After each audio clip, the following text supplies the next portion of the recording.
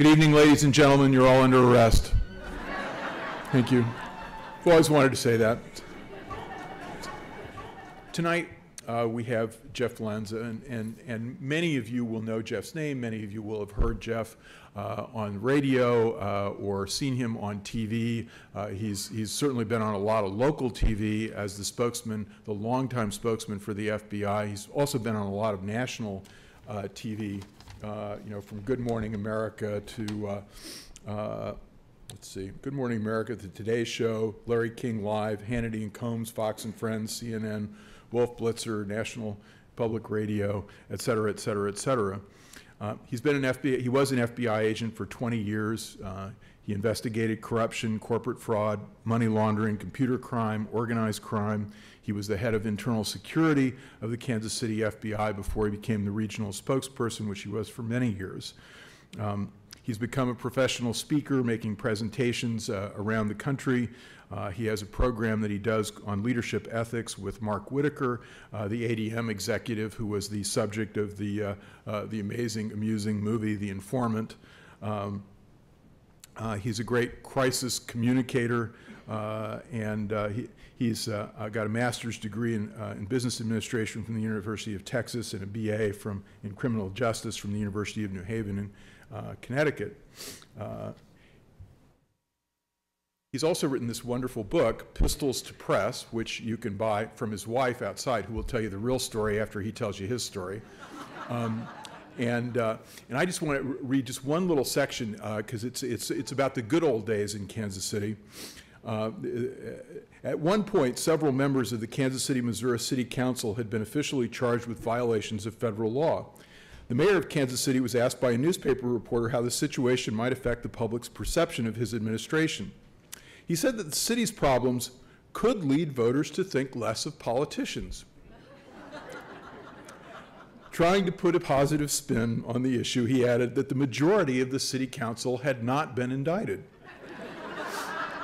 Now, Jeff, who is a stickler for getting the facts right, points out that technically, if he was talking about the supermajority of 2/3, that he was right.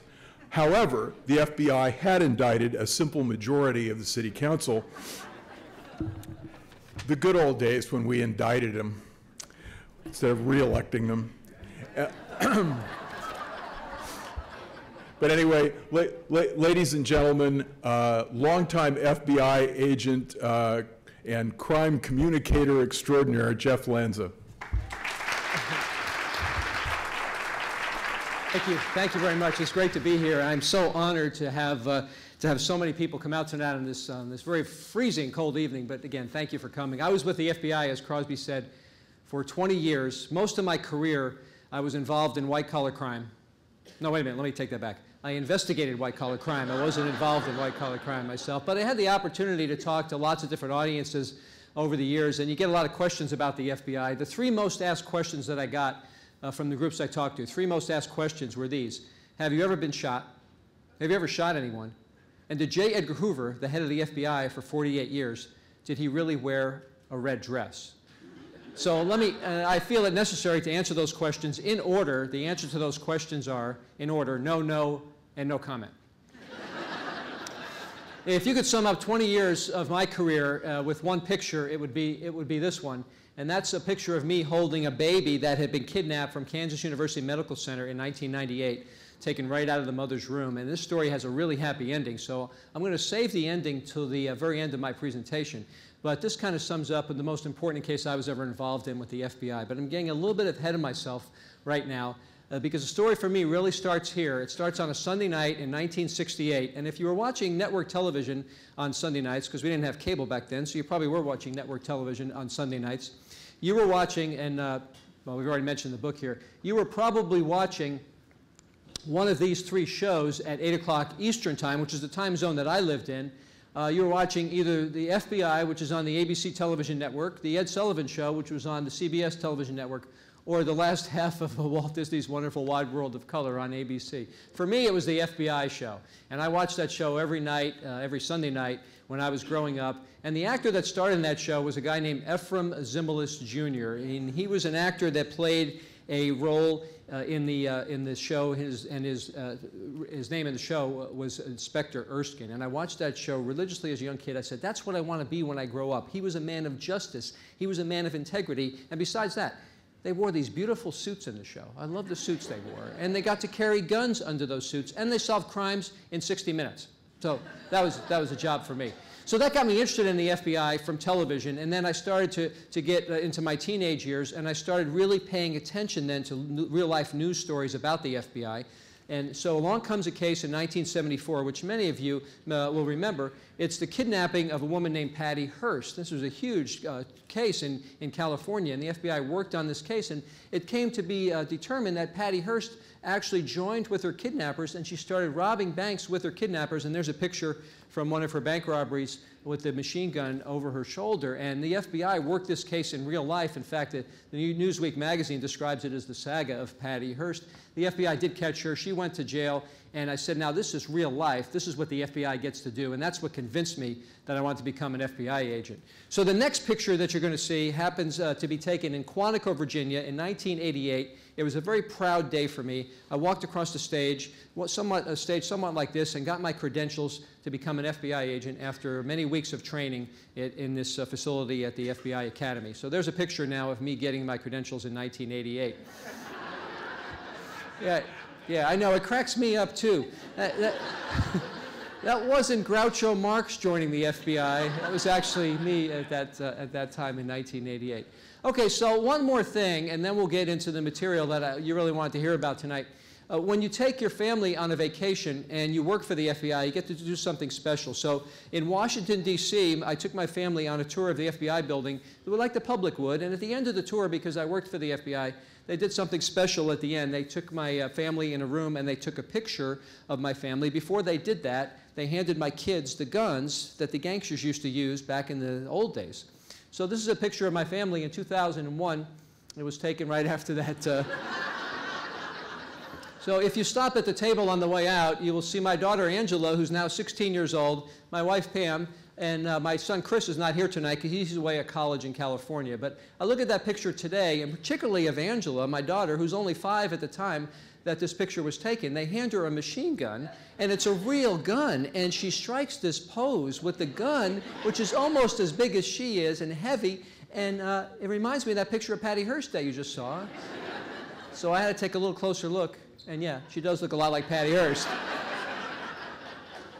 The other day, we're driving down the road, and she says, hey, Dad, you mind if we stop at the bank? I said, yeah, we're not going to any bank. You have the same grip as Patty Hearst. All right, so enough of that. When I got assigned to Kansas City, I grew up in Connecticut. I had no idea what Kansas City was going to be like. In fact, the way the FBI assigns people to its field offices throughout the country, at least in 1988, was they call every agent individually up from the class, and you get stand in front of the room, and you get an envelope, you open it up, and there's a piece of paper. It tells you what city you're going to be sent to, and I could have been sent anywhere in the United States.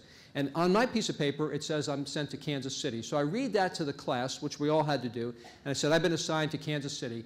And I didn't know anything about Kansas City. I didn't know what to think, but there's a couple of guys in the class that are from Kansas City that are in my agent's training class, and they're going to some other place, and they start cheering and clapping like crazy. Yeah, you're going to Kansas City. Yeah, you're going to Kansas City. Yeah, yeah. So, of course, it's a very emotional day, and I don't know what to do. They're clapping. I start clapping. Yeah, okay, I'm going to Kansas City. I'm going to Kansas City. I go sit down at my desk, and I'm thinking, what am I cheering about? What am I clapping about? I don't want to go to Kansas City. But as it turns out, it was a great choice and a great, I was so happy to be sent here because I found out a lot about Kansas City, and it is a great place to live and raise a family, and there's great people in this community. I also knew that Kansas City was very well interconnected with the beginnings of the FBI. In fact, most of you know, if you have any sense of history in this city, that the Kansas City Massacre was the beginning of the modern FBI. It took place right here in Kansas City at Union Station. And prior to June 17th, 1933, the FBI had been in existence for many years, 25 years. But the agents didn't carry guns. They couldn't make arrests. They had no power to do that. And they were a small agency that only investigated white-collar crimes, antitrust violations, slavery, it was called the White Slave Trade Act, prostitution cases. If they wanted to make an arrest, they had to grab a U.S. Marshal or a detective with the police department to go make that arrest with them. Very powerless agency for the most part, until this happened. And when this happened, 3 police officers were killed, and 1 FBI agent named Raymond Caffrey was killed as they were escorting a prisoner taken from the train station and being brought from Oklahoma, where he arrived in Kansas City and was going to be taken to Leavenworth. His name was Frank Nash. After this bloodbath on that day, the FBI shortly thereafter got the power to carry guns, the power to make arrests, and everything changed because this was a watershed event in Kansas City, and our whole history changed because of this event. And I have a very unique connection to this event. I never expected it, and it's very coincidental, but about 1990 or so, I had been in Kansas City for a couple of years, and they told me, at FBI headquarters called me and said that the badge I was carrying was actually carried by a guy that was in the Union Station massacre. And that's the badge I carried throughout my career. Now, this agent named Frank Smith was an agent back in 1933. He was present at the Union Station massacre, the only agent that wasn't shot and injured or killed that day. And he carried this badge later in his career, in 1935, when we renamed the Federal Bureau of Investigation. He got that badge. When he retired, he gave it back to the Bureau. It went to another agent, went to another agent, and so forth. And I eventually got that badge when I graduated from the FBI Training Academy. Now when agents retire, they get to keep their badge. So I had that throughout my career, and I still have that today. So I was, by coincidence, connected a little bit to the Union Station massacre. Very proud to be connected to that historic event. So back to Kansas City for a minute. So as I'm done with my training, I get my credentials, I'm heading out to Kansas City, leaving Quantico, Virginia. I really don't know too much about Kansas City or what it's going to be like at that time. And one of the agents who'd been around for a long time, a veteran FBI agent at Quantico, he'd been training people at Quantico, he came up to me and he said, "Jeff, you're going to Kansas City. You are going to love Kansas City." And I said, "Really? Why?" And I thought he was going to say because there's lots of good people in Kansas City, cost of living is low, good barbecue. I don't know what he's going to say. Why am I going to love Kansas City? And he says, because they have some great organized crime in Kansas City. And what do? I pump my fist. I go, yeah, it's great, great. That's a great reason to love a city because there's great organized crime here. He said have. He should have used the past tense. He should have said had. Because from this case that you see profiled here in the New York Times, I got to Kansas City in '88. This case involving the casino skimming that was taking place by the family here in Kansas City from the Las Vegas casinos first was charged in 1983. The last trial in that case was in 1986. I had nothing to do with that case, and organized crime, for the most part, was decimated in Kansas City after this case took place. So I was a little disappointed to find out that there wasn't great organized crime in Kansas City anymore. Now, most of you have heard this story, and you might hear it more from if you come to the presentation on Sunday. And I won't go into all the details about the mob, but they were skimming money from the cash count rooms at the 2 casinos in Las Vegas. Very intricate operation, and they had to be pretty smart to do that. They manipulated the fill slips when they put chips into the casino tables. They count the amount of money, the amount of chips that goes in. They changed the fill slips so it would reflect a different amount so they can then skim it off from the cash count rooms. They actually changed the scales that were used to weigh the coins coming out of the slot machines, so it looked like there were less coins in the bag than there were, and they skimmed that off when it was converted to cash. They were really smart about doing that. It went on for a long period of time. Now, when I got here, the mob was pretty much decimated, as I say, but I did get to work some mob cases, the remnants of what was left of the mob in Kansas City at that time.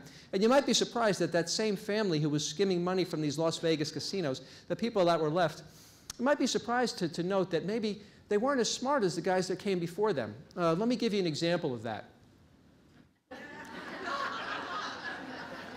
You probably didn't know that the mob self-insures itself against auto accidents. So this case takes place in Kansas City. Again, it's when I'm here, there's a mob conversation. 2 mobsters are talking on the phone. Tony is talking to Joe. Tony's talking to Joe. The FBI has the phone tapped. We have a search warrant, electronic. We're tapping the phone. Here's how the conversation goes as it transpires. Tony's talking to Joe. Tony says, "Joe, I'm really glad you called." Joe says, "Why?" Tony says, "I have a little problem. I think the FBI is tapping my phone." So Joe says, "Wow, well, what are you going to do about it?" And Tony says, "Don't worry. I already got it figured out. I got it all taken care of. I got a new phone number." So lacking any common sense whatsoever, Joe says, give me the number." And now, Tony, for a second, the common sense creeps into his brain, and he says, I better not give you the number over the phone. I'll meet you for lunch today. I'll give it to you then. And Joe says, I can't meet you for lunch. Tony says, okay, all right. I'll give you the number over the phone, but I'll give it to you backwards. So he gave him the 7 digits in reverse. What did the FBI do? We got our best cryptologist on that one right away. 6 months later, we had the number all figured out. Same mob, same group that was stealing money from the casinos had guys like this in there. That's all I'm going to say about the mob. When I really started working here in Kansas City was corruption cases, and you kind of got a preview of what the next slide is going to be from Crosby. But let me go into a little more detail about that. So on this corruption squad that I was working, we had worked many cases, and several city council members in Kansas City, Missouri were indicted. And the mayor, Mayor Cleaver, who's now a U.S. congressman, was asked this question. He was asked a question by the Kansas City Star, doesn't this speak poorly of your council? And as you heard from Crosby, he said, yeah, but this could lead voters to think less of politicians, all right? But there's always a but, and as you heard from Crosby, the but in this case was, but the overwhelming majority of the city council wasn't indicted after all. And yeah, 2/3 majority he was talking about. We had a simple majority indicted. I want to turn serious for a moment here, because this is not all about making fun of some of the stuff that's gone on. A very serious case in Kansas City. I was not the case agent on this particular case, but I worked very closely with the agents that were, and I also interviewed people that were affected by the unfathomable crime of diluting cancer medication and other medications. So let me touch on this for just a little bit. You may recognize this guy. His name is Robert Courtney. Robert Courtney was a pharmacist at the Research Medical Center Pharmacy, owned and operated by himself. And for a very long time, many, many years, he was actually diluting medications. He was compounding drugs in his pharmacy, and while he was compounding them, and he diluted those significantly. Now, there was some suspicion that he was doing this because a pharmaceutical rep with one of the major pharmaceutical companies suspected that Courtney was getting way too many, he was giving out way too many prescriptions for the amount of drugs that he was getting. And the pharmacist actually thought he wasn't getting enough commissions on the sales to Courtney. Something was wrong with the numbers. So he went to the oncologist who was prescribing many of the drugs that Courtney diluted, and she suspected a situation, maybe a problem with this. So she actually did a test. She sent 6 prescriptions to Courtney, and he filled them with medication. And she took that medication and didn't give it to patients. She sent it to an FDA testing lab in Cincinnati. And there's an actual picture of the vials. And when those vials were sent to the lab in Cincinnati, the FDA tested them, and they came back with this report. And these are fake names, fictitious names up here. And what this report said was that Courtney was diluting the medication down, in some cases, to 0% of what it was supposed to be. And now you may recognize Zofran, Gemzar actually. Gemzar is a cancer-fighting medication. Zofran is given to people that are getting cancer medication for nausea. And he diluted even the Zofran, he diluted down in some cases to very much less than it was supposed to be. Some cases 0%, as you can see. So this brought on the FBI investigation, and it wasn't me that went to go talk to Courtney, but several agents, one agent in particular went and talked to him with some help. And Courtney was asked the question, why are the numbers out of whack? Why are you prescribing so many drugs, but yet you're not buying so many drugs? And Courtney responded by saying this to the agent that was interviewing him. He said, oh yeah, I got a solution for that. I got an answer to that. And he threw 4 prescriptions across the desk at the agent. And he said, see these prescriptions? I've been actually filling these not with drugs that I've been buying from Eli Lilly or these other companies. I was actually getting them from a guy who was stealing them from a hospital in Colorado where they had very poor inventory control. And he said that explains this discrepancy. Well, we knew it was much bigger discrepancy than that. So Courtney, a lot of times when you find someone admits to a crime, admits to something they've done wrong, usually there's a lot more than that. It's the tip of the iceberg. Well, Courtney didn't just dilute four medications. He diluted, as you can see from this Kansas City Star article, he diluted 98,000 prescriptions over the course of his whole career as a pharmacist. He started from almost day one. 4,200 patients were affected by this dilution. And Courtney had done that for profit. He did it for greed because some of those medications were $3,000 to $4,000. And if he can dilute that and collect money from Medicare or other health insurance companies for multiple times and only pay for a few doses, he was making a lot of money, and he certainly did. He made millions of dollars. Now, when Courtney was sentenced in court, and he apologized to the court finally after all the investigation took place, and he went to court finally in February of 2002. I want you to look at his statement there. You can see the statement, and he says there was no rational, and the word rational is really important to me because what he's saying there is he couldn't even justify his own behavior. It was so bad. It was so out of sorts. There was no rational explanation for that. So sometimes when people do things wrong, they tend to justify it in their own mind. There's a reason for it. He couldn't even do that. And what he's saying is he's a sociopath, and it doesn't matter. Whatever job he would have went into, he would have been a crook to begin with. And now he's in jail for probably the rest of his life. He got sentenced to 30 years in prison. A very sad case for Kansas City. First time a pharmacist had ever been accused of diluting these medications. But it was worked by the Kansas City FBI office, and it was a very important case, worked off our white-collar crime squad there. Now, why I'm talking about drugs, let's talk about a different kind of drugs, not pharmaceutical medication. Let's talk about drug investigations. I did have the opportunity to work some drug cases here in Kansas City, mostly tied to corruption. But the one I'm going to tell you about wasn't one I worked. It was one that I heard about from agents that worked in the office. They had a drug case on a group of drug dealers in Kansas City, Kansas. And sometimes funny things happen in cases. Well, they got authority from the court to bug the drug dealer's house with a video camera to capture evidence of their drug dealing. So installed in this house was this video camera, and on the video camera it was attached to a transmitter, which was transmitting the signals from the video camera to the FBI office in Kansas City downtown, where it's being recorded. And again, it's all court approved and authorized. Well, one day the drug dealers weren't dealing drugs. They were sitting around their apartment, and they're watching television, and we're watching them watch TV, and they're watching a TV like this. This is an old-fashioned TV, and as you can see, it has rabbit ear antennas, no cable connection, and it beckons back to the day when it was a very sad day in our lives when you actually had to get up off the couch to change the channel on the television. But they had no remote control either, so they're watching one afternoon, we're watching your favorite show and mine, The Jerry Springer Show. And so they're watching Jerry Springer. We're watching them watch Jerry Springer. Nothing much is going on. And one of the drug dealers gets up to change the channel. He walks over to the television to change it, and he touches the TV, of course. And as he's touching the TV moves, and the antenna shifts a little bit. And all of a sudden, inexplicably, the antenna starts picking up the signal from our video camera inside the house.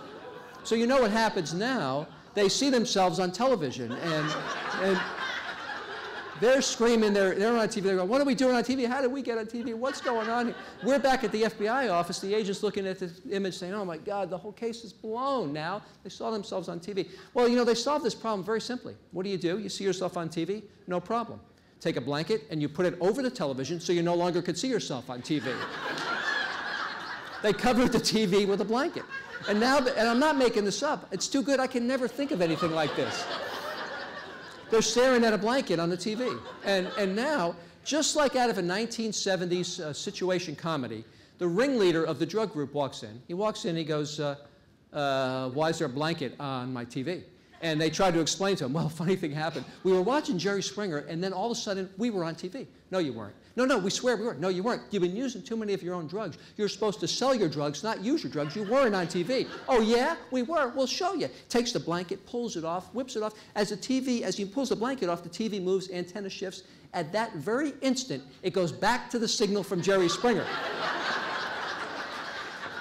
Jerry Springer. We were just on there. Jerry Springer. No, you were on the Jerry Springer show? No. We were on Jerry's. So in federal prison today, they're still talking about that case, actually. It's a case of technology going awry, or maybe working too well. I'm not sure. The FBI has always been connected with bank robbery investigations. That's really how we got our start. Those hoodlums that we described earlier in the Kansas City massacre were robbing banks to get their funding. So bank robberies still take place on a broad scale. About 50 bank robberies a year take place in Kansas City, about one a week on average.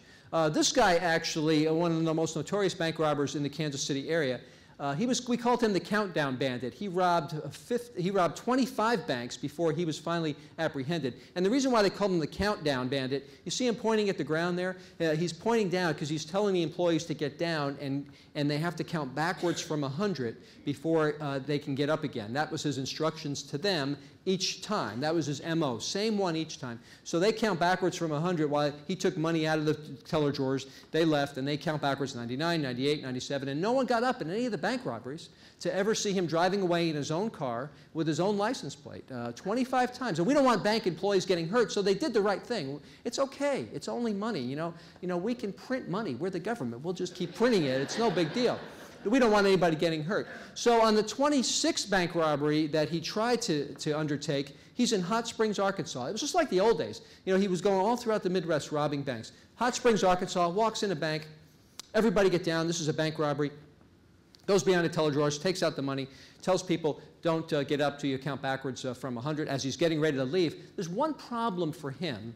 In the bank, in line to cash a check, is an Arkansas state trooper who is off duty in plain clothes, and as he's ordered to get down on the ground, the Arkansas State Troopers are looking at him. Now he's on a picnic, going on a picnic with his family, who are out in the car, wife and kids, right in front of the bank, and he's in there to cash a check, but he's not armed, he's in plain clothes, he gets down, watches him take money out of the drawers. As he's taking money out of the drawers, he sees in his hand is a gun, but the trooper notices it's not a real gun, it's a BB gun. So the trooper says, hey, I could take this guy if anything goes wrong. You know, he gets a round off, he's not going to hurt anybody. So he gets up, he tackles him to the ground, right in the lobby there. Down he goes, and his wife and kids are out in the car. The troopers is looking out in the bank, and they're going, hey, Mom, Dad got in a fight in the bank. Oh, yeah, and she says, great. Oh, my husband goes in to cash a check. Now we're going to be late for our picnic because he's wrestling with the guy in the bank. That's how they caught this guy and good work of a police officer, and we often count on the police to do such good work to help our cases as well, both state and local police officers.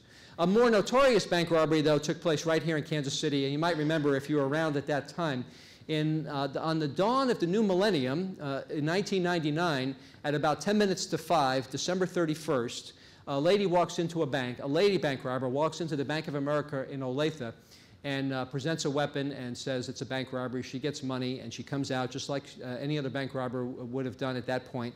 Only the Olathe Police Department responded to the silent alarm very quickly. In fact, maybe a little too quickly. The timing was the issue here. They got to the bank just as she's getting ready to walk out the door. What does she do? She locks the door, goes back into the bank, and now we have a hostage situation. And that hostage situation started at 5 p.m. on December 31st, 1999, and ended at about 2 a.m.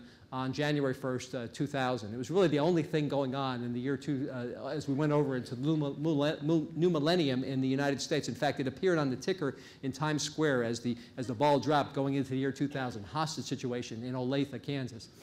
Why did this girl do that? And there's a little insight into this, and I'm going to talk about the media in a few minutes here too, and my relationship with the media. But one of the reasons why this case became a high-profile case, besides the hostages that were held, and none of them were hurt, by the way, was because sometimes the media reports on cases, but other times they also interject themselves in cases, and not on purpose. She picked up a phone of one of the hostages, a cell phone, and called Channel 9 because she was watching a TV in the bank while she was holding hostages, which was tuned to Channel 9. She calls up Channel 9 and says, I want to speak to somebody about what's going on, and she talked to Chris Ketz. Chris Ketz, a reporter with Channel 9, and here's what Chris Ketz asked her on the air. He said, why do something like this? And she says, I had nothing to lose. Chris says, what do you mean you had nothing to lose? Now, this is all going on while the hostage situation is taking place. And she says, I mean, I lost it all. I lost my job. I lost my family, lost it all. What had happened with her is she went to the casino, and she had been going to the casino quite a bit, lost the last of her money at the casino, and her boyfriend broke up with her, and that was the straw that pushed her over the limit, and she couldn't handle it anymore. She decided to rob this bank, and the police showed up. She goes into the bank and creates the hostage situation. Anyway, you might remember from that case what happened. No one really got hurt, and someone wrestled the gun away from her about 2 a.m. in the bank, and one of the hostages did. The police, FBI, SWAT team came in and arrested her, and it had a good ending, although it did take place on that very important time on New Year's Eve. So that was the bank robbery that I remember the most. Now, a lot of people ask me too, say, hey, Jeff, did you ever go undercover? Did you want to go undercover? Have you been one of those secret agent men, you know? I said, well, you know, I never really thought I'd ever do undercover work because it's a different type of personality to do that. I don't think I'd be really good at it. But I was thrown in once to this undercover role, a kind of an impromptu undercover role. So let me tell you about that. I'll explain it this way. I grew up in Connecticut well before I joined the FBI, and I come from a big Italian family. There were 5 boys in my family, and every Christmas we got together around the television and we watched a movie. This movie taught me a lot about life. It was a tradition on Christmas Day. It taught me a lot about life. It taught me about loyalty. It taught me about how business should be conducted. Have you seen this movie? Yeah. Okay, that's not the movie we watched on Christmas Day. It was actually this movie that we watched on Christmas Day. I had you going there for a minute. So why was I so interested in The Godfather, and why do I make my kids today even watch The Godfather on Christmas Day? Well, and they say, hey, Dad, come on, it's Christmas. We've got to watch The Godfather again. I said, yes, and if you complain, we're going to watch Godfather 2 and Godfather 3. So I always had an interest in the inner workings of the mob, and so you can imagine my excitement now. In 1988, I'm working white-collar crime on a Friday afternoon one day. About 10 minutes to 5, this agent comes in from our organized crime squad, and he walks down the hall, walks into our squad room, and he says, hey, anybody want to go on a search warrant on Sunday? We need a volunteer. When you're new in the FBI, you want to do everything. So I raised my hand and said, yeah, I'll go along. Besides that, I knew it was connected to organized crime. So we show up that Sunday morning. I go with the agent, and we show up at a bookie's house in Brookside, Missouri. And so we bust the bookie. He's not under arrest. Here's a picture of the search warrant. And I'm with an agent named Al. So this is I've taken out his last name here. And I'm with the agent, Al, and he's interviewing the bookie, and I'm at the bookie's desk. And he's got all his bookmaking records there. He's got his betting lines and the whole bit. I got my gun on, my badge, my raid jacket. And it's a Sunday morning. It's September. So baseball is in season. Football is in season. What might you imagine happens next while I'm sitting at the bookie's desk on a Sunday morning? The phone rings, right? So the phone rings. And I'm not sure what to do because I'm still only in the bureau a couple months. So I go, hey, Al, excuse me, the phone's ringing. And what should I do? He says, go ahead and answer it. All right, so I pick up the phone. Now, before I tell you what happened next, I'm going to back up just a little bit. In Connecticut, where I grew up, my dad was a small business owner. He owned a Hallmark card store, and he also owned a retail store. We called it Jet Variety. Jet Variety. Here's a picture of Jet Variety from the 1970s. It's in a town called Norwalk, Connecticut, which is basically a suburb of New York City, about 40 miles or so from New York City. And so I worked for, I know this doesn't look like much from the outside, but I worked for my dad in this store during my teenage years, and I saved money for college, for graduate school. And working in my dad's store, there's a group of guys that used to come in and buy a newspaper from me. You know, we were in the New York metropolitan area, so we sold a newspaper called the New York Post. Now, you've heard of the Washington Post. The New York Post was nothing like the Washington Post. In fact, the New York Post had headlines like this. This is a famous headline from the New York Post. The New York Post was the newspaper that told us that Tiger Woods was not really a tiger, he was a cheetah. That's the New York Post for you. Yeah, you get it? Tiger, cheetah, tiger, yeah. So go back to the 70s now. I'm working in my dad's store. These guys would come in and buy the New York Post. They'd stand off in a corner. They'd flip it over. They could care less what was on the front page. They'd flip it over to the back. That was a sports section. And if you flipped about 4 pages in, you'd find the betting lines. And so these guys would come in my dad's store, buy the paper, and talk about what games they were going to bet on that day while I was waiting on customers over here. So they'd say things like, I'm taking St. Louis minus 105, taking Dallas minus 3, taking Detroit plus 105, Chicago minus 250. And they talked about all the betting lines, the over and the unders and the other lines. And as a kid, as a teenager now, listening to these conversations, just as I stood there by osmosis, I heard them, and that's how I learned all about gambling. And that's my story, and I'm sticking to it. Fast forward 15 years, I'm at the bookie's desk, we're executing the search warrant, I'm at the bookie's desk, the agent says, answer the phone, I pick it up, and the guy on the other line says, who's this? I tell him my real name because it's not undercover, I just tell him, it's Jeff. And he doesn't say, Jeff who? He didn't say, Jeff, where's my normal bookie today? He says, hey Jeff, what's the line on the Chiefs today? So I knew how to read the lines, I remember from my dad's store, so I look down at the page, I see Chiefs are minus 3, I tell him, Chiefs are minus 3. Now wait a minute, this is 1988. Chiefs are plus 60 points, I think. Chiefs are minus 3. How much you want? He goes, give me 25 on the Chiefs. So I said, okay. So I take down the guy's bet. The next guy calls up, what's the over-under on the Vikings? And I knew how to read the over-unders. They go, it's 42-43. How much you want? He goes, give me 50 on the over. I go, you got it. So I take down his bet. One guy calls up and he goes, wants to do a parlay bet. Now, a parlay bet is a little more complicated. You do a 2-team or 3-team parlay, and you got to win all the bets, but you get odds if you win. He forgot what the odds were on the parlay bet. So he goes, hey, Jeff, I'm doing 2-team parlay. What's that pay? And I remember from my dad's store, it pays 12-5. So I asked him, how much you betting? He goes, 50. I go, pays 120 if you win. He goes, okay, give me Yankees and the Jets. I go, you got it. So not only am I taking their bets, I'm instructing them on how to bet at this point.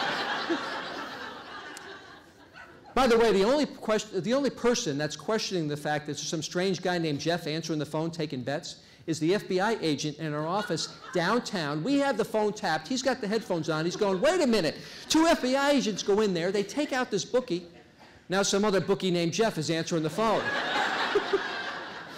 One guy was so loose with his information. He goes, hey, Jeff, I don't know you, but I get paid on Tuesdays. You're still going to pay me, right? I said, yeah, I'd played along. Yeah, we'll pay you. And then he gives me his first name, last name, address, and he spells it out by letter to make sure we had it. This is Mike Smith, S-M-I-T-H. I live at 333 Maple, M-A-P-L-E, Kansas City, Missouri, 64105. You're coming over on Tuesday, pay me, right? I go, don't worry, Mike, we'll be over. Don't you worry about that.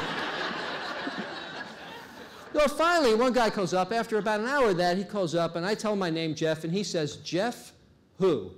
So now I don't know what to say, so I tell him the truth. I'm not undercover. I just say, Jeff with the FBI. And I expect to hear click. I don't hear click. I hear hysterical laughing. He's cracking up, Jeff with the FBI. Jeff with the FBI. That's a good one, Jeff with the FBI. Yeah, that's good. Hey, Jeff with the FBI, give me 50 on the Chiefs. He bet anyway, even though I told him who I was. Weird stuff happens. All right, I got a few more minutes here, and we're going to have time for questions as well. But I want to talk about the topic of my book, too, is how I transitioned from becoming a spokesman to becoming an agent to be a spokesman. That's why it's called Pistols to Press. The role of the communication is important in the FBI because only one agent in every field office, one or two, is selected, or you get volunteered to do this because they're not going to force you to do it. But to be a spokesman for the FBI, and I did that in 1990, and I started to like it, and so I continued to do it throughout my career. And that's one person that represents the FBI to the media. So in having dealt with the media over the last 18 years of my FBI career, I want to show you what it's like to deal with the media, and I'm going to do that with a video. And this is kind of a metaphor for what it's like when the cameras get turned on. Yeah, hold on. Go. This is Pinky. He's a male cat, domestic short hair. He's available for adoption. He's pet of the week, Placer County Animal Shelter. He's a very loving cat. Pinky. Pinky. Pinky, what? We got a wild cat on our hands. Pinky, settle down, bud. Careful. I get a catch cold. Somebody get a catch cold. Just sit over. Get a catch cold. Get the officer to get him? Yeah, because I'm not going to grab him. Dude. I can start it from the disconnect from the door.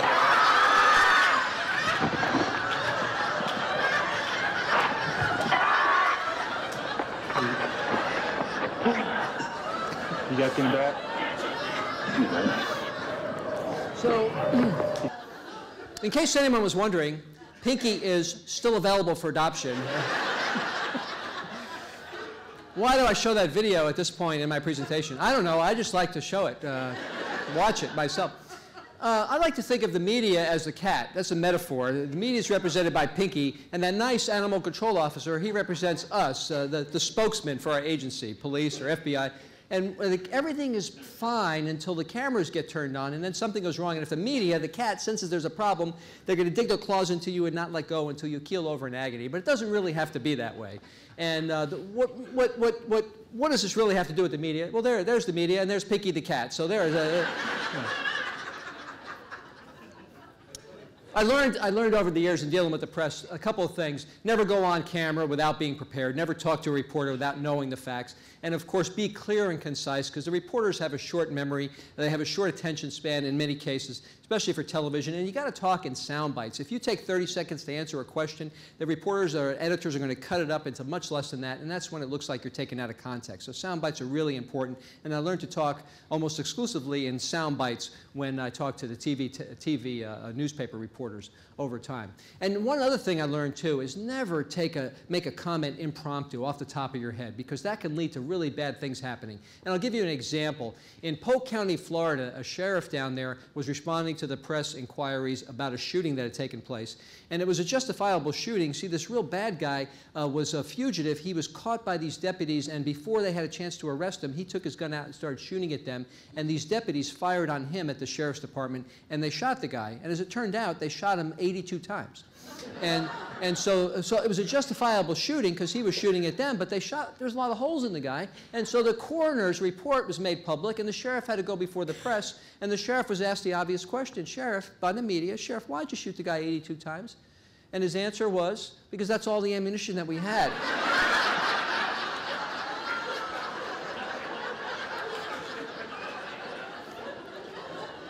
This is the kind of impromptu comments that you really don't want to make, because it doesn't engender a lot of support by the public. Now, if he was talking to a group of sheriffs at a sheriff's convention, they would have stood up and gave him a standing ovation. But talking to the media, they don't really understand things like that. I also learned, too, for television, because a lot of the work I did was with TV reporters, is you got to have something behind you. If you don't have something behind you when they shoot you on TV, what do? They're going to focus real tight on your head. They don't want a blank wall behind you. And if that happens, then your head kind of fills up the whole screen. And that happened to me a couple times. I saw myself on TV, and my head's filling up the whole screen. I said, my God, I look like I'm afloat in the Macy's Thanksgiving Day Parade. So that's when I learned that you had a backup. To get them to back up the camera, you have a background behind you. So you have the FBI seal or a flag or something. So they forces them to back up. It's a flattering, much more flattering shot. It's not a beauty contest, but what it is it eliminates these distractions. A giant head on the screen is a distraction. So you always have a background. Now, sometimes, I don't think this video is going to play, but because we're having trouble with the video, I did an interview recently on in my neighborhood, and this guy in the neighborhood comes out and walks around. Let's see if we get it to play. He walks out here, and I'm doing this interview on for Channel 9, and he comes around here, and he walks here, then he comes around here, he goes out of the picture, then he comes around here, he walks around, and he comes out behind me over here, and I turn around and look at him and go, what the heck is going on? Anyway, but I don't have any support to help me to keep people out of the background. All right, some other tricks of the trade that the media used, and one of them in particular is called the dead air snare. Now, the dead air snare is something they teach reporters in journalism school. In fact, it's not a trick, really. It's more a technique. You ask a question, and then the reporter, you get an answer from the reporter asks a question, you answer it, and then they leave the microphone there, and they just wait for you to keep talking. And they don't say anything. And everyone thinks because there's this dead air that you feel like you have to just keep talking. And that's when they usually get the best responses. So let me show you how this works. Right here in Kansas City, a guy's house burns down. Fortunately, he's not hurt. A radio reporter from KMBZ 980 goes over to his house to see how the fire started, throws a mic in his face, says, what happened? Watch how he uses that dead air snare to get the real cause of the fire. And this was your house? It was my house. What happened? Come on fire. Can you see? Well, I can see that. What happened? How did it start, you know? Cigarette. Alcohol. Passed out my chair with a bottle of Jim Beam in my hand. You're lucky to still be here. Can't hurt an Irishman. You can't hurt an Irishman, and you can't make this stuff up. Who could write that? This is what I mean by that dead air. This is what you watch out for. The reporter waited 4.2 seconds in between cigarette and alcohol. That's when he got the real cause of the fire, just that dead air. And he admitted, of course, alcohol was involved. But that wasn't all. He waited another 2 seconds or so to get what really happened. The guy passed out in his chair with a bottle of Jim Beam in his hand. Jim Beam. Listen, if you're going to burn your house down, would you at least get the name of the booze responsible correct? It happens to be called Beam. All you have to do is go pick up the empty bottle in your living room, look at the label, and you can give that information to the reporter. Jim Beam. There's an M, not an N in Beam. Sometimes reporters do something, not very often, but sometimes you agree to do an interview, and then they change the topic on you. Let me give you an example how that happened. So one day, this was prior to the year 2000, in late 1999, there was speculation that terrorists were going to strike at the dawn of the new millennium. So Fox 4 interviewed me about that, and I was on live on their show, and they wanted to know what the FBI was doing to prevent that type of thing from happening. So here's what I thought they were going to say as they interviewed me on this live program. I figured, here's what the interview's about, this is what they're going to say. They said, there have been reports that terrorists are planning to strike at the dawn of the new millennium. Here to talk about what the FBI is doing is Jeff Lanza. So that's what I expected. But as I got in the studio at Fox 4, I got wired up for the interview. They put the microphone on. The thing was in my ear so I could talk to the anchor. And they hand me the script. This is the script that's going to appear on the teleprompter that the anchor reads. And I thought I was going to see something like this. But what I saw was this. As I'm reading in kind of horror, here's what they were going to say in introducing me. The dawn of the new millennium have brought reports of an apocalypse. The Bible mentions a sacred area in the Middle East where the final battleground between good and evil will be fought, signaling the beginning of the end of the world. Now here in our studio is Jeff Lanza to talk about it.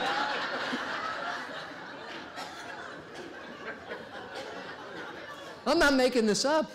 So what do? I don't want to seem antagonistic and say, hey, Mark, I'm not here to talk about the beginning of the end of the world. So I ended up just making a joke of it, and here's what I said at that time. I got to tell you, Mark, that's the first time I've done a lot of TV interviews. That's the first time I've ever been given the intro.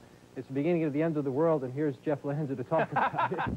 Well, but, hopefully that will not be the case. But let's hope not. Never happened since then. Sometimes the media also, you'll notice this when you watch network news, they tend to embellish stories. And a lot of times people don't correct them, and if you don't correct an embellishment or an inaccuracy, people implicitly accept that that's what happened. So one time I got to talk to Connie Chung on her show, and Connie Chung used to have a primetime show a few years ago. Someone was sending hate letters to churches in the Kansas City area. It wasn't a huge news story. It was a serious event. But Connie Chung's producers called me and asked me to come on and talk about it. I went on with one of the ministers who got one of the hate letters, and it wasn't really even a federal crime, but the FBI was assisting the police on the matter, and I told the producer that. So Connie Chung sets up the program. She starts reading in the preamble to this interview that racial tensions are at an all-time high in Kansas City, and she goes on and on with stuff like that. And then the minister comes on at first, and she goes, Minister Smith, what do you think about this? And he stops her in stride. He says this. He says, Connie, I heard what you said about racial tensions are at an all-time high in Kansas City. Nothing like that is true at all. That's just crazy. And Connie Chung freezes in mid-step. This is live TV, 4 seconds. She doesn't say anything, and 4 seconds on live TV is like an eternity. And so nothing happens from that point on for 4 seconds. And then she goes to me and she says, well, Agent Lanza, this is a federal crime the FBI is investigating. I already told her it wasn't a federal crime. I told her producer. So I said, well, no, Connie, it's not actually a federal crime that we're investigating. So there was another 2-3 seconds of silence. And it just went downhill from there. But it was all because the minister corrected her on this situation. But in any case, they even put in the chyron there they said mailing threats is a federal crime. True, but there were no threats in the letters. Anyway, so about 2 weeks later, I'm reading the New York Times, and I see a story that Connie Chung's show has been canceled by CNN. And they, in the New York Times story, they quote Ted Turner, who's the head of AOL, CNN, Time Warner at the time, and his quote was this. He said her show was just awful. And I'm thinking, you know, that interview was awful. He was watching that night. And that's why he fired her, canceled her show because of that interview. And people often ask me, say, hey, Jeff, what's the most important case you ever worked on in your career? So, well, the time when we get the baby back from the hospital. Second most important, the time I got Connie Chung fired from her job. You got to correct fallacies and misimpressions as well. And this is what the media does. Now, there's a movie that you may have seen a long time ago, many years now, Die Hard. And in the movie, there's a scene where the FBI shows up at the scene, and the captain of the police department goes up to the FBI agent and says, I'm Dwayne Robinson, LAPD, I'm in charge here. And the agent takes out a cigarette, lights it, smokes it, blows out some smoke, and says, not anymore. It's not your case. And there's a picture of him doing that. We don't do that kind of thing. We don't take away cases from local cops at all. We don't do that at all. There is one whole day at Quantico, Virginia, where in the middle of all our training, they stop all the training, and whether you smoke or not, they give you a pack of cigarettes, and they teach you how to smoke just that way when you take away cases from the cops.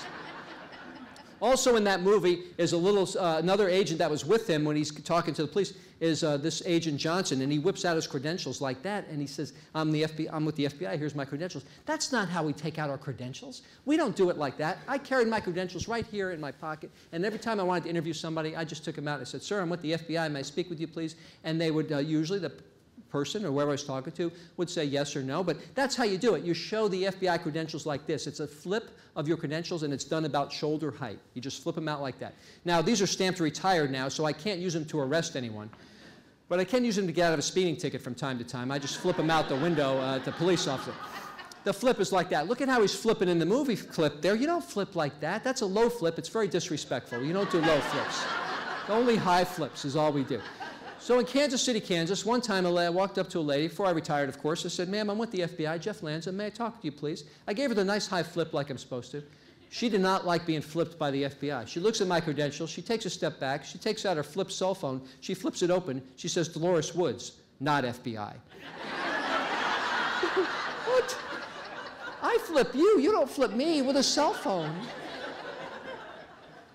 We don't take away cases from police. Here we are in a case, and I'm talking to the press. I already spoke to the press. There's me, sheriff, highway patrol. We all work together. And the movies, don't believe what the movies make it look like we take over these cases. There's the sheriff, there's the highway patrol guy, and we all work together. And there's me. We got the feds, county, and state. One problem with that picture, though, one problem, I don't have a hat.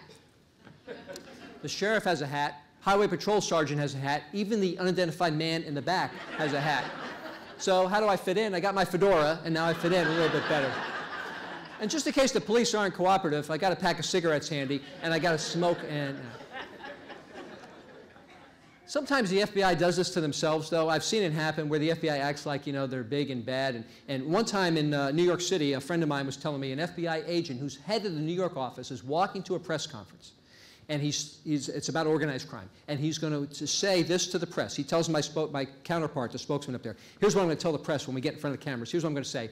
The FBI is twisting the tourniquet on the tentacles of organized crime. So my buddy, my counterpart up there goes, don't say that. He's the head of the New York FBI office. He gets up there and he says it anyway with cameras are turned on. Ladies and gentlemen, the FBI is twisting the tourniquet on the tentacles of organized crime. He said it perfectly, but there was an Associated Press reporter in the back that copied it down wrong, and the story went out over the wires that the FBI was twisting the tourniquet on the testicles of organized crime. Now listen, that's a metaphor, and you're supposed to envision metaphors. I don't think I want to envision that one at all. One more thing about the media. We're almost at the end here, but I think one of the things I learned when you talk to the media and to the public, of course, is the public wants to know that you care. You don't want to be some talking head. I think it humanizes you as an organization when you show empathy. So I decided to do that one time, more than once, of course, but on this clip you're going to see with Larry King. And I thought, I'm going to be interviewed by Larry King. Now, Larry King is the best interviewer in the world, right? He's been around for interviewing people for years. For decades, maybe even centuries, I don't know. And I said, he's going to ask the toughest question right out of the box. So I go on Larry King. I'm in Kansas City. He's in New York. He turns to me, and he says this. And by the way, this is what I mean by empathy, that Teddy Roosevelt had it great. He said, nobody cares how much you know until they know how much you care. And that's where empathy comes in. So here's Larry King's question of me. First question. It's going to be tough from Larry King. Here's what he says. Is this an FBI matter? So he asked me this, Agent Lanza, is this an FBI matter? I'm sitting in his studio, I'm all wired up, 2 million people are watching, and he's asking me, is this an FBI matter? No, Larry, I'm just here because I just want to be. We have nothing to do with the case. Of course it's an FBI matter. That's not what I said. Here's what I said, and here's where the empathy comes in. Is this an FBI matter? Yes, it is, Larry. And I'd first like to take the opportunity to express our condolences to the family of Bobby Joe and all the others affected by this tragic crime. So that just took a few seconds to say, and I think, again, it humanizes you as an organization. People are more likely to believe and listen to what you have to say if you think you care about them. And we didn't cause the murder of Bobby Joe, but I think a statement of empathy is really important, and that's what I try to do throughout my career as a spokesman. So how did I handle the media? Like the beasts that they were, trying to control the media, right? Here's how I did it. That's the metaphor for the wild media. Yeah, you just take a gun and control them like that.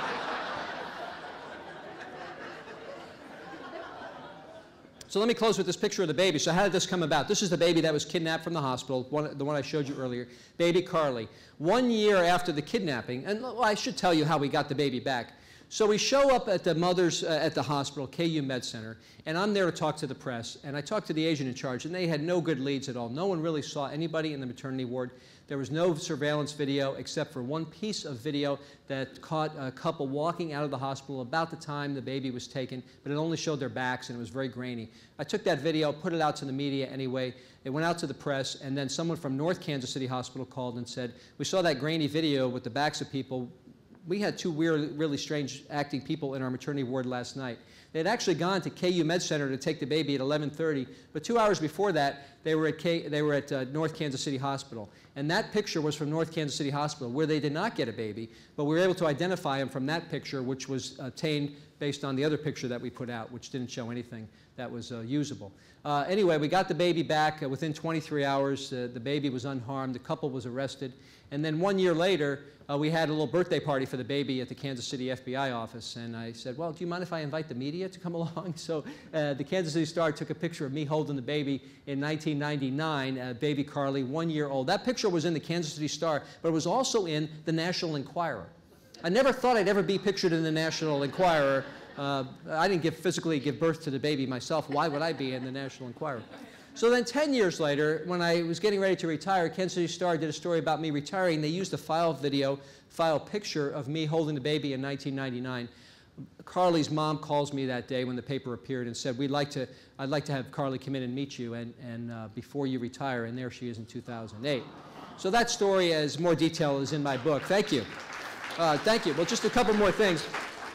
People ask me too, Jeff, how do you know a meth lab when you see one? How do you know a meth lab when you see one? So just so you know, here's how you know. Very briefly, meth lab when you see one. There's a yellow lab, black lab, chocolate lab. There's your meth lab right there. Watching the show as a kid, I loved the suits they wore in the show. Even when Ephraim Zimbalist Jr. was shooting somebody, he had a great suit on. Yeah, it's not like that in real life. Here's a real FBI agent arresting a real crook, Andrew Fastow with Enron, the CFO. Look at the difference in the suits. Look at the agent's suit. I think that's probably $199 on sale. Look at how nice the crook suit is. Probably $2,000, custom made. Look at how easily the agent suit wrinkles there. Look at that. Look at how nicely the crook suit lays. Even while handcuffed. I have this great idea for Brooks Brothers, because there's so many white-collar cases today. Brooks Brothers ought to have a separate line of clothing. They could target it towards white-collar crooks so they can maintain their elegant style while being arrested. They could even use that picture there as an example. And what could they call it? Let's see, think about this. What do I call it? What could they call it? Ah, the Brooks Crooks Collection is what they could call it. And if they get convicted, they could trade it in for an orange jumpsuit. Thanks for paying attention. I'll have time to ask questions. One more video. Please, thank you for paying attention, just like this guy is paying attention. I've had planned to protect small business owners. Local officials, the high sheriff is with us today. Worried about the quality of the education and the community engagement groups. They can receive federal support for their work with passion. All right, so thank you. Thank you. Thanks very much. Appreciate it. Thank you.